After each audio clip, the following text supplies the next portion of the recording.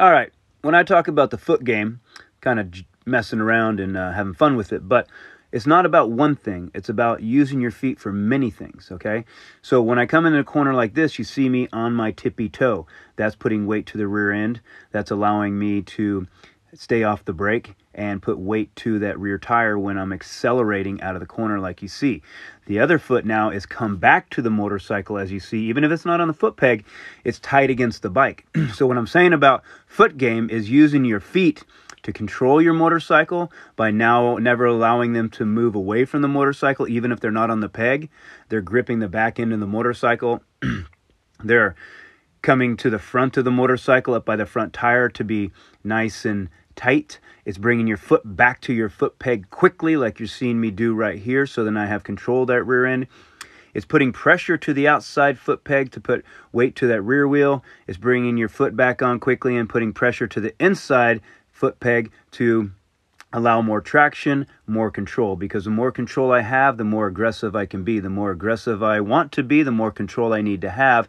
And all that is done by my feet. So it's not about one thing. And again, I don't just stand on my tippy toes. I move around probably 1 inch to 4 inches from toe back to heel. And again, I do ride flat-footed sometimes to get to my levers, my shifter, my brake, and sometimes I have to ride my brake a little bit longer, or there's a section that comes up that is brake, a little straightaway brake. Well, then you just keep your foot flat-footed on the brake close to it so you can be quickly.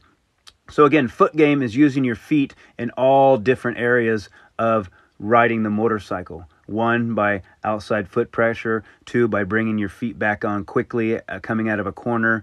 3, by never allowing your feet to come away from the motorcycle when the bike goes sideways or does something that you're not ready for. My feet are always gripping the motorcycle, even if the feet aren't on the foot pegs, back to my swing arm, to my side plates, whatever it is.